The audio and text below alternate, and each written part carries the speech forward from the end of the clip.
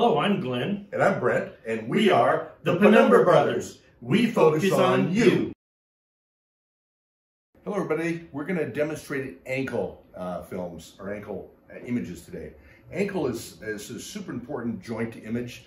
The images we take, especially when you have an ankle injury, determines whether somebody needs surgery or not. So super important to get, particularly the mortise view. Super important to get a good mortise view.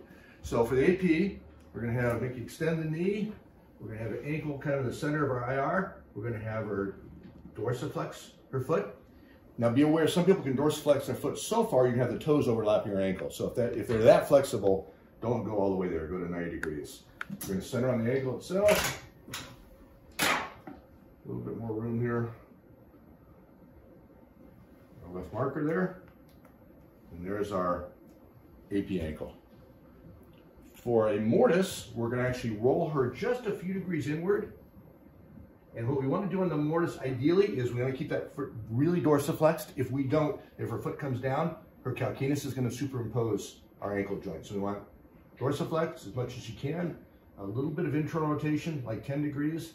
And ideally, our lateral medial malleolus is going to be equidistant to the IR. So you can measure that with your fingers. If they're equidistant, you've got a decent mortise.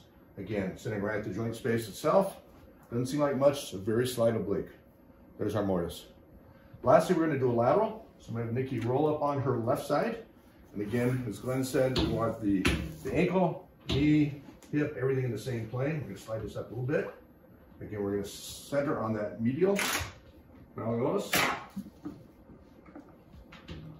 Like so. Again, always our marker. And there's our 3U ankle. Take care. Thanks for watching. If you like what you saw, hit the subscribe and notification button. See you soon.